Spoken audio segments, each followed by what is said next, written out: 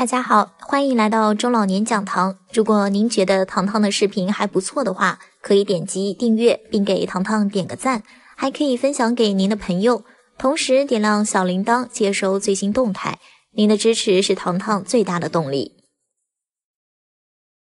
今天糖糖要给大家分享的是咖啡和寿命的关系终于被专家破解，再忙也花2分钟看看。咖啡对于现代人来说已经是一种很常见的饮品了，可以说不少人都是靠咖啡来吊命，一天不喝就浑身难受。咖啡分为速溶和手磨，相比之下，手磨咖啡自然更高一层，在人们眼中也意味着高雅。当然，高雅和实用之间往往相隔甚远。提神醒脑是咖啡实用主义面的金字招牌，也正是这一面向攻心的闪光点，帮它衍生出了胶囊咖啡、速溶咖啡以及咖啡饮料等一系列产业。相信悠悠天地之间，深夜键盘之前，定有一杯雀巢速溶与万千工作人同在。咖啡有多健康？高雅诚可贵，提神价更高。若为健康故，二者皆可抛。如果你对咖啡感兴趣，有必要先了解一下它的健康区间。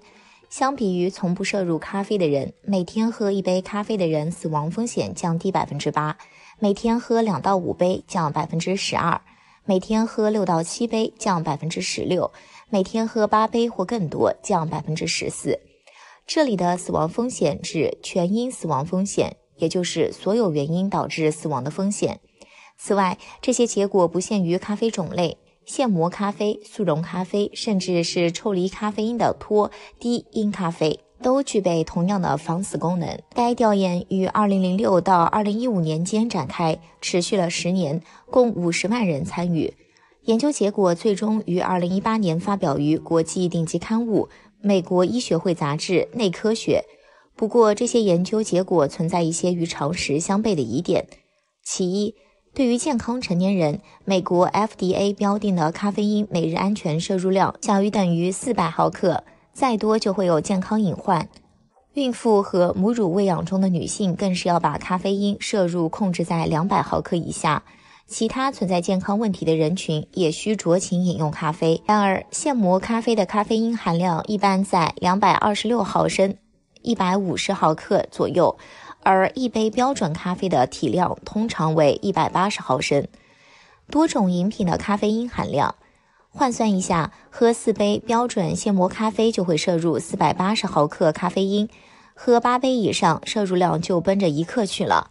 无论是可怜的孕妇还是健康人士，一天灌8杯以上咖啡，绝对算得上对身体不负责任的行为。但这项研究却似乎在告诉我们，放心的喝，大胆的喝，肆无忌惮的喝，喝出一副好身板。所以显然我们要对研究结果持保留态度。其二，研究发现除去了咖啡因的脱因咖啡有着丝毫不减的防死功效，这在某种程度上是对传统观念的颠覆，因为我们一直都相信咖啡因是咖啡的核心。咖啡因的白与黑，已有大量研究表明了咖啡的各类健康注意，多种心血管疾病、癌症风险、肥胖症甚至痴呆等问题都可以得到这些香醇饮品的正面作用，而咖啡因是其中最关键的健康因子。咖啡因能够通过多种途径舒缓血管的紧张状态，从而降低产生心血管问题的风险。关于这一点，有相当详实的数据支撑。曾有人对1966到2013年间发表的全部文献数据进行整理，最终得出结论，饮用咖啡与心血管疾病全因死亡率呈负相关。不过有2处问题存在争议：高血压和心律失常。研究人员发现，人体在摄入咖啡因后，收缩压和舒张压会显著增加。那些有喝咖啡习惯的人群，相比不饮用咖啡的，血压水平更高。科学家们提出了多种理论解释这一现象，包括咖啡因加速人体释放肾上腺素，去甲肾上腺素，从而引起冠状动脉的血管收缩；咖啡因刺激交感神经释放组胺，激活心肌组织的特定受体，触发心肌收缩，升高血压。咖啡因的快速摄入会降低血管弹性，诱发动脉硬化等等。但所有这些只能表明咖啡因确实能升高血压，和咖啡因摄入与高血压发病风险正相关，是不同的概念。关于后面这个问题，目前学界的观点还难以统一。咖啡因和心律失常的关系也很暧昧，有说俩人没关系的，有说正相关的，也有说负相关的。总而言之，就是球锤还没得锤。另外，研究者指出，咖啡因的抗氧化能力是它降低多种癌症风险的关键，而它促进脂肪氧化、加速脂肪代谢的功能，则是帮助咖啡爱好者规避肥胖风险的好家伙。咖啡因和痴呆症之间的关系近几年才逐渐被揭晓。科学家通过10多年的追踪研究发现，每天摄入超过261毫克的咖啡因，罹患痴呆症或认知损伤的风险可降低 36%。最近，研究者还发现，咖啡因对预防帕金森病也有用。咖啡最为人接受的健康损害集中于睡眠。传统观点是它会延长睡眠潜伏期，降低总睡眠时间和睡眠效率，恶化睡眠质量。科学家也通过实验发现，摄入咖啡因后，人体在慢波睡眠阶段的脑电图慢波活性降低，意思就是这个阶段睡得差。当然，只要有喝咖啡习惯的朋友，差不多都能摸清咖啡因对自己睡眠质量的影响。喝咖啡图什么？不就图它能让我睡不着吗？喝茶真能活得更久。茶能提神，靠的也是咖啡因。不过喝茶相比喝咖啡，咖啡因摄入量要低得多。因为虽然茶叶里的咖啡因含量高于咖啡豆，但是泡一杯茶和磨一杯咖啡消耗的干茶远少于咖啡豆。而且中国人喝茶喜欢反复冲泡，喝完一泡又一泡，就是不换底料。如此一来，实质的咖啡因摄入其实少得可怜。除了咖啡因，茶叶里还有2大重要健康密码：茶氨酸，一种茶叶特有的水溶性游离氨基酸，它能穿越血脑屏障，帮助机体舒缓压力，提高认知能力和睡眠质量。值得一提的是，有研究者发现，茶氨酸既会对咖啡因产生拮抗效应，部分抵消咖啡因摄入后出现的血压升高情况，又能协同咖啡因一起提高饮茶者的注意力、反应、敏捷度和准确度。茶多酚，茶叶中的多酚类化合物，它带有多个活性氢基，能够切断自由基因式反应，进而清除之，以此帮助人体抵抗衰老、抑制肿瘤。此外，它还具备出色的抗菌性能。不久前，北京协和医学院的团队发表了一项关于饮茶习惯与心血管疾病和全因死亡风险关联的研究。他们发现，长期喝茶者相比从不饮茶的人，罹患心脏病或中风的风险降低 39%， 其中致命性心脏病和中风的风险降低 56%， 而全因死亡风险则降低了 29%。研究人员也曾在论文中给出了建议，一个人每周至少喝3次茶，健康长寿的机会就会大大增加。至于这个研究成果是真是假，我只能说，最终结果发表于著名刊物《欧洲预防心脏病学杂志》，并且这个研究的参加人员达到了10万人，对参加人员的追踪也持续了10多年。今天的分享就到这里了，您有什么看法可以在视频下方留言，别忘了分享给朋友一起讨论。YouTube 和 Facebook 都能找到糖糖哦，期待看到您的关注与互动。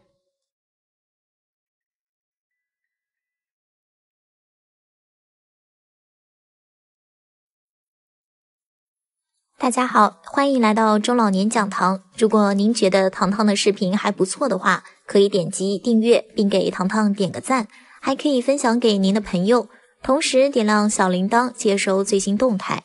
您的支持是糖糖最大的动力。今天糖糖要给大家分享的是，科学家发现喝茶有助长寿，但这样喝反而折寿。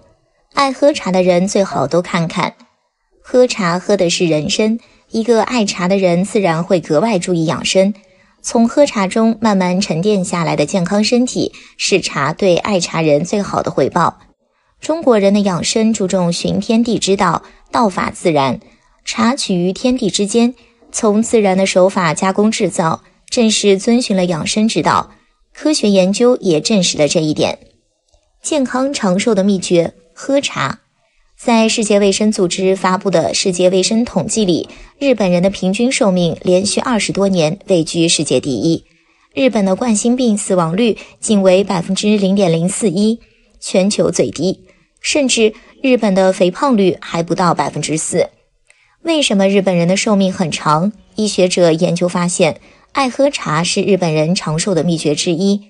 这是因为茶叶的特殊成分。茶叶中最重要的天然功能成分就是茶多酚，而茶素类是茶多酚的主体成分。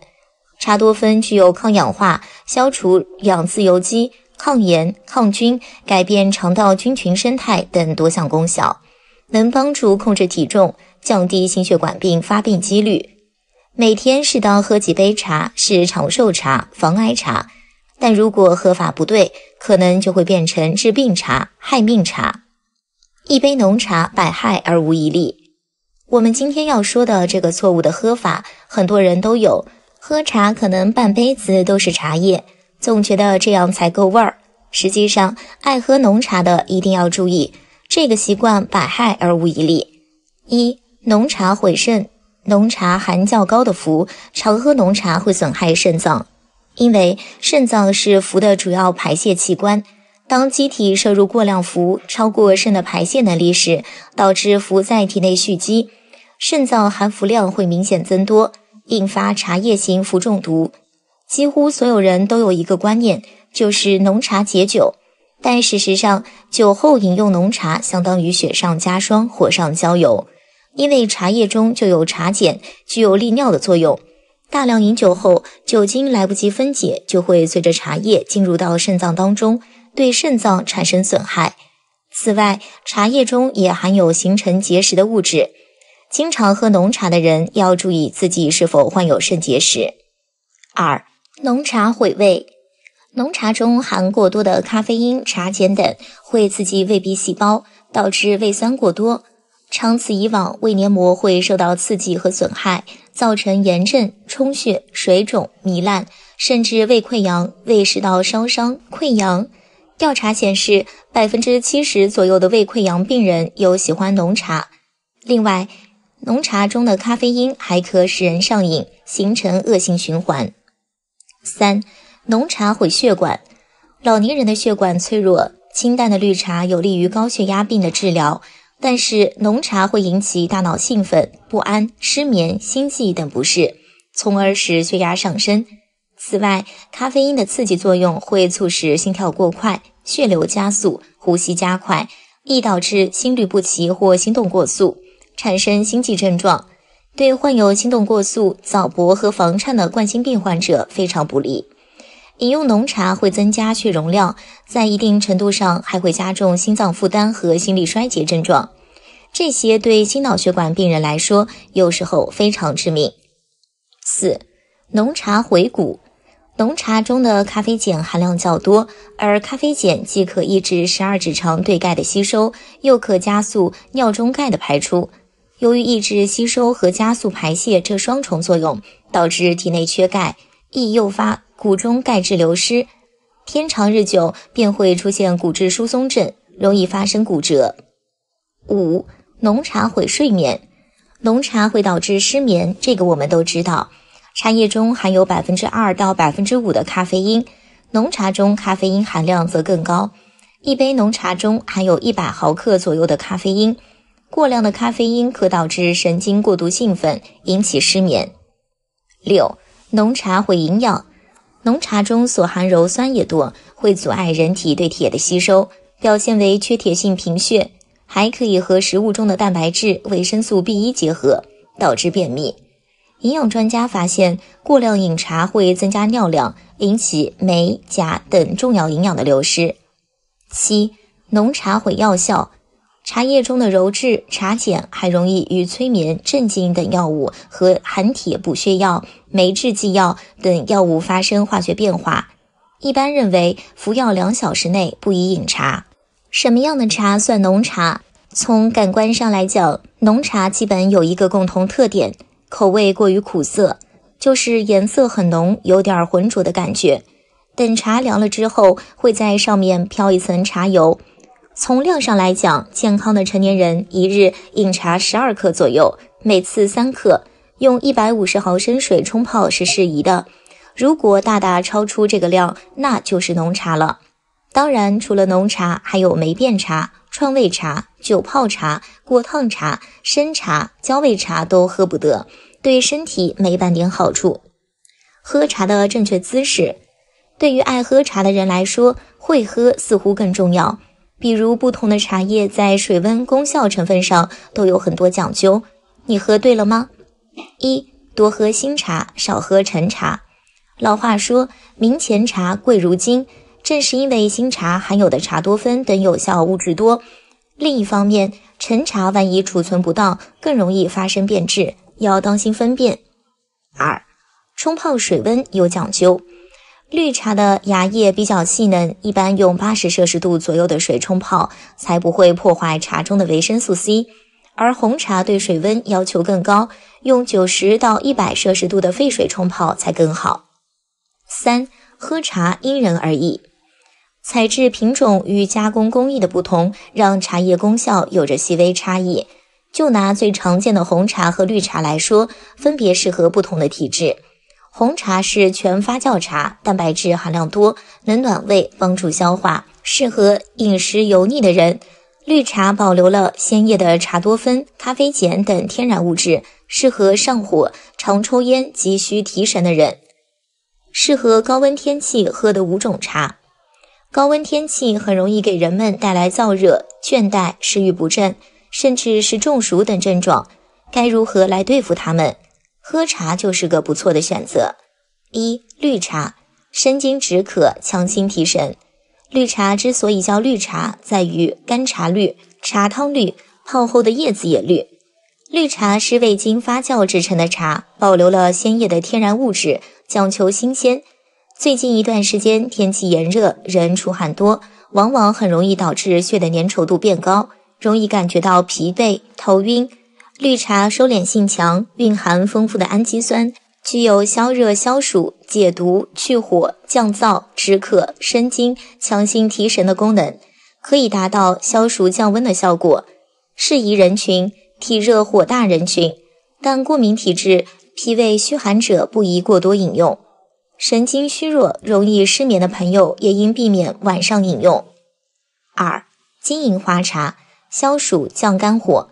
金银花具有清热解毒、消肿止痛等功效，在夏天饮用十分好，但脾胃虚弱的人不宜常喝。适宜人群：便秘、口干口臭、烟酒过度、油腻过多、肝火过旺的人群，以及情绪焦虑、压力过大的朋友。三、菊花茶，清肝明目。据古籍记载，菊花味甘苦，性微寒，有疏散风热、清肝明目和清热解毒等作用。而菊花茶则经过鲜花采摘、阴干、生晒、蒸晒、烘焙等工序制作而成，适合肝火旺、咳嗽、肺热人群。四、苦荞茶，降三高、清肠胃。据《本草纲目》记载，苦荞麦味苦，性平寒，益气力，蓄精神，利耳目，有降气宽肠健胃的作用。现代临床医学观察表明，苦荞麦具有降血糖、降血脂、增强人体免疫力的作用，对糖尿病、高血压、高血脂、冠心病、中风等病人都有辅助治疗作用。苦荞茶有显著的健胃消食功效，所以应在饭后饮用。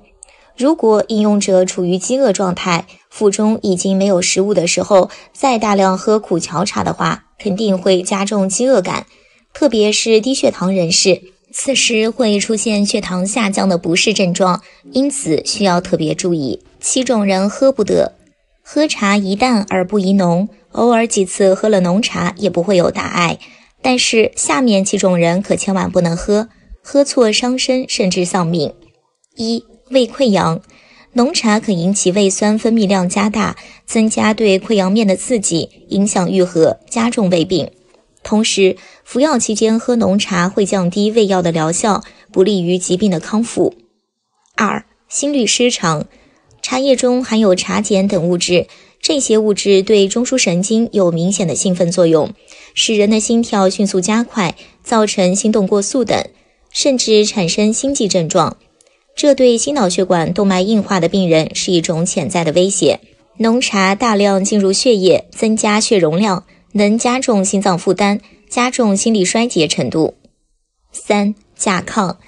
甲亢患者的基础代谢率本来就很高，如果大量摄取茶叶分泌粘液的作用，使肠液分泌减少，不能润滑肠道，粪便在肠道内滞留时间延长，肠壁对粪便水分过量吸收，引起粪便干燥，排出困难，因此便秘的人也要少喝。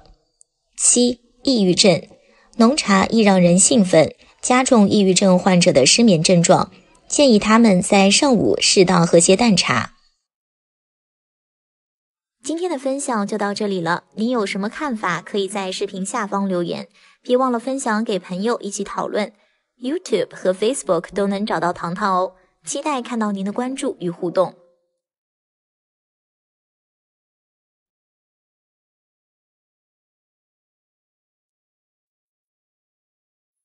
大家好，欢迎来到中老年讲堂。如果您觉得糖糖的视频还不错的话，可以点击订阅并给糖糖点个赞，还可以分享给您的朋友，同时点亮小铃铛接收最新动态。您的支持是糖糖最大的动力。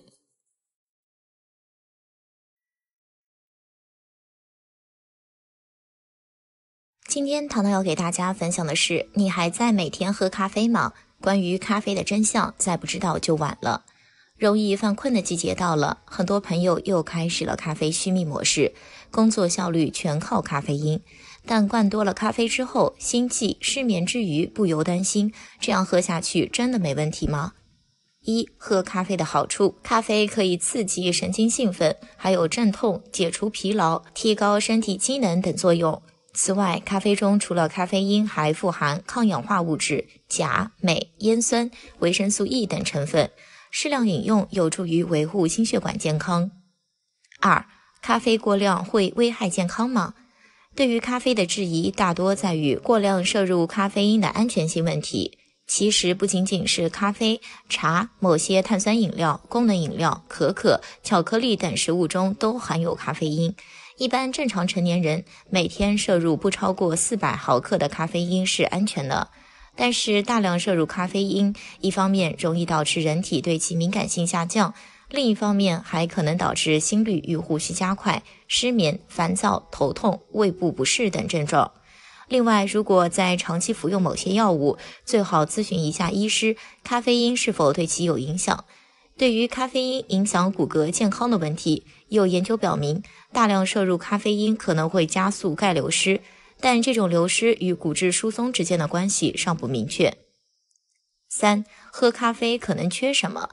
整体上建议在大量饮用咖啡的同时，要注意补充钙和维生素 D， 并且在食物多样和均衡营养的基础上保持适量的运动，例如每天30到60分钟的中等强度有氧运动，如跑步、游泳、羽毛球、跳绳等，每周进行2到3次肌肉抗阻训练，这样可以帮助控制体重和促进骨骼健康。4.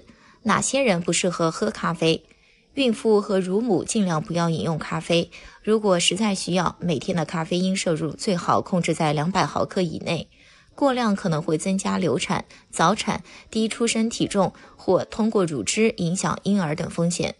有研究者建议，育龄女性每天的咖啡因摄入量应小于300毫克，所以备孕期间也需减少咖啡的摄入。如果有胃食道反流、偏头痛、心律失常、睡眠紊乱、乳腺增生等问题，也不建议喝咖啡。5. 常见食物中咖啡因含量。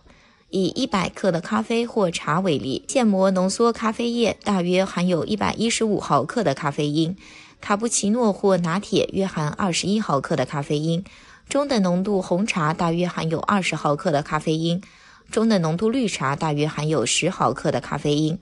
以一杯的美式咖啡来折算，400毫克咖啡因大约相当于2个中杯，355毫升左右。而一般的一小包的速溶咖啡大约含有50毫克左右的咖啡因，理论上喝个7、8杯也没问题。但常见的3合1速溶咖啡里面大部分都是糖和奶精这些，所以如果需要大量喝咖啡的话，还是换一种吧。不同品牌的咖啡中咖啡因的含量差别也较大，星巴克的咖啡在同类型产品中咖啡因的含量排名均较高，星巴克中杯咖啡约含咖啡因200毫克，而同样体积的麦当劳咖啡约含110毫克咖啡因。其他食物中，一听可乐约含35毫克咖啡因，一盒250毫克的巧克力奶约含咖啡因5毫克，黑巧克力约含咖啡因38毫克每100克，牛奶巧克力约含咖啡因15毫克每100克。可以根据每天饮用的咖啡种类以及是否摄入其他含有咖啡因的食物来估算每天自己摄入的咖啡因是否过量。如果需要备孕的话，最好适当减少目前咖啡的摄入量。6. 咖啡戒断综合症。如果长期每天喝咖啡，有一天突然停止也没有任何不适，那说明你确实没有成瘾。其实医学界也并不认为咖啡会成瘾，只承认会有咖啡戒断综合症，属于精神障碍。如果你没有出现戒断症状，根本原因在于你喝的量可能并不多，一般每天100毫克左右的剂量不容易造成成瘾性。很多人，特别是工作压力非常大的人，习惯了每天大量饮用咖啡，这种情况下，一旦哪天突然不喝了，可能会出现头痛、疲劳、焦虑、易怒、精神不集中等症状。而且这种情况下，普通的咖啡剂量也并不能再起到集中注意力的作用，而仅仅是缓解不适症状。另外，咖啡虽然可以让人更清醒，但也有研究显示，对于反应时间和判断力的改善并不大，甚至经常喝酒和咖啡的大学生更容易出车祸。咖啡因在体内大约5到7个小时会被代谢一半，大约8到10个小时代谢 75%， 因此最好不要在睡前5个小时内喝咖啡。当然，每个人的敏感度取决于你的代谢能力和日常喝咖啡的量，有些人就是没有事。所以提醒大家，正常情况下还是可以喝咖啡的，但是要控制量，不要养成咖啡因依赖。7. 长期喝咖啡会怎样？关于咖啡的20个真相，你一定要知道。1. 首先我们得明白咖啡的4气5味是什么。所谓4气5味，就是指食物或者药材的温热、寒凉以及酸、甘、苦、辛、咸。咖啡从中医角度来说，性子是偏热的，咖啡本来就有一点温，加上烘焙的技艺就有些热了。咖啡的味道是苦的，黑咖啡是极苦，同时有一点辛。2. 咖啡的味道是苦的，苦味的东西药性走心，苦味又分2种，苦寒与苦温。苦寒可以降心火，苦温却恰恰相反，可以强壮我们的心阳，可以让心火更旺盛。3. 咖啡因为性子偏热，又带一点辛，热可以驱寒，辛也可以散，所以咖啡在一定程度上可以辛温解表散寒，抵御风寒感冒，效果有一点类似生姜。辛可以振奋肝气，让肝气生发，让肝气调达，肝气调达，人就有精神，就会开心，所以咖啡适合抑郁症病人。4.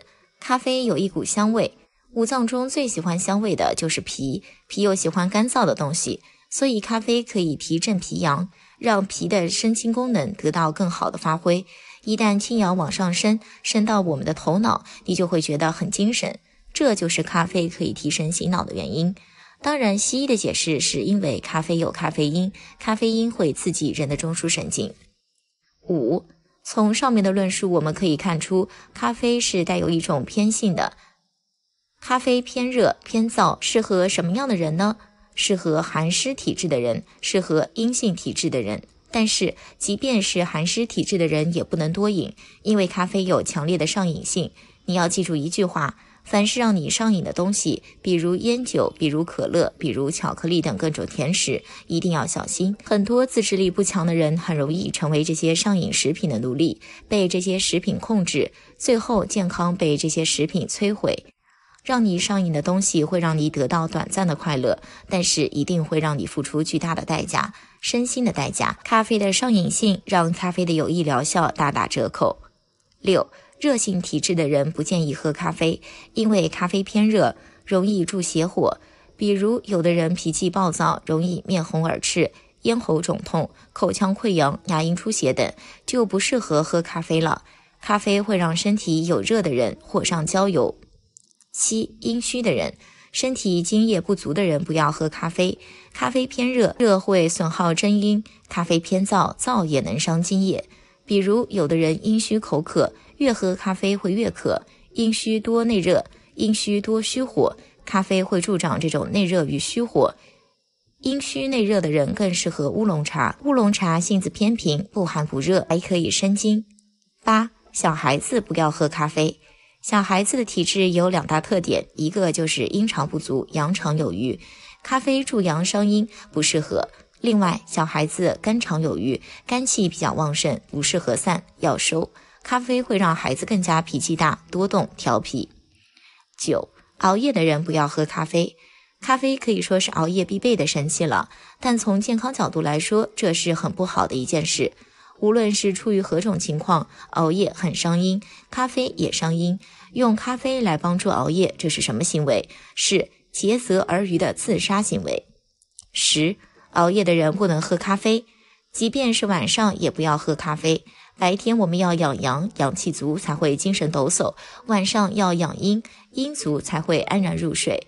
咖啡提振阳气，适合白天喝，晚上喝就是与大自然与身体对着干。晚上喝咖啡很容易伤害睡眠。11. 睡眠不好的人不建议喝咖啡。失眠的本质是阳不入阴，而咖啡总是想让你的阳气发散出来，而不是收回去。12. 很多人喝完咖啡会增加小便的次数，这是咖啡祛湿的表现之一。咖啡可以利尿，所以尿频的人不要喝。13. 有的人经常处于一种兴奋的状态，这样的人不适合喝咖啡，咖啡会让你更加兴奋。咖啡有一定的兴奋剂作用，这从中医来说怎么解释呢？就是咖啡可以助心火，心血不足的人心火就容易旺盛，这样的人容易烦躁、失眠、静不下来，手心出汗、胸口出汗，容易长口腔溃疡，舌头很红、舌尖很红、尿黄，甚至尿赤。这样的人一定不能喝咖啡了，会让你的心火更旺。14. 有的人总是感觉胃烧得慌，容易饿，这是胃阴虚有热的表现，也不能喝咖啡，越喝症状会越严重，可以喝点沙参麦冬茶。15. 身体有湿热，容易腹泻的人，比如每次上厕所都是很急迫，声音很大，弄得整个屋子都能听得到，把马桶弄得到处都是，肛门灼热，这是湿热下注导致的腹泻。咖啡容易助热，喝了会更容易腹泻，这种腹泻用点加味香莲丸即可。16. 很多人喜欢用咖啡来灌肠解决便秘的问题，这是很不可取的，不仅不治标也不治本，还有可能彻底毁掉大肠的功能。阴虚便秘的人就不应该喝咖啡，越喝越严重，因为咖啡会让你的大肠津液流失，大便更干。便秘有很多种，有热秘、冷秘、细秘、拘秘，请去找大夫辨证施治，别用咖啡灌肠。17. 咖啡最不养生的喝法就是喝速溶咖啡，因为你喝的不是咖啡，是香精，是糖，是心脏的杀手，身体很难代谢出去的反式脂肪酸。反式脂肪酸广泛存在各种人造黄油、人造奶油以及氢化油之中，与其说你在喝咖啡，不如说是在喝各种添加剂。这样的咖啡对健康没有一点好处，百害无一益，长此以往，心脏病、癌症一定会找上你。18. 咖啡最养生的喝法是现磨咖啡，然后加一点纯牛奶。牛奶的寒可以中和咖啡的热，咖啡的热可以弥补牛奶的寒，牛奶的润可以缓解咖啡的燥，咖啡的燥又可以化解牛奶的滋腻，这两者结合可以说是相得益彰。19. 经常吃肉喝酒的人不适合喝咖啡，经常吃水果喝牛奶的人适合喝咖啡，经常吃麻辣火锅的人不适合喝咖啡。男人偏热，多数不适合喝咖啡，女人偏寒，可以适当喝咖啡。瘦人多虚火，不适合喝咖啡，肥人多痰湿，可以适当喝咖啡。春夏养阳，适合用咖啡提振阳气，秋冬养阴，不适合咖啡。20. 最后，永远记住一句话，能够长期使用的一定是性子平和、不寒不热、味道甘淡的食物，比如我们经常吃的五谷，比如小米、山药。一旦食物或者药材带了某一种偏性，比如偏寒偏热，味道又不是甘淡的，一定不能长期使用，只能短期使用。中医把这称之为治病，以偏纠偏。长期服用偏性很大的食物，你的身体阴阳一定会不平衡，不平衡就会生百病。总之一句话，在中医看来，咖啡已经是一味药了，药是不可以一辈子吃的。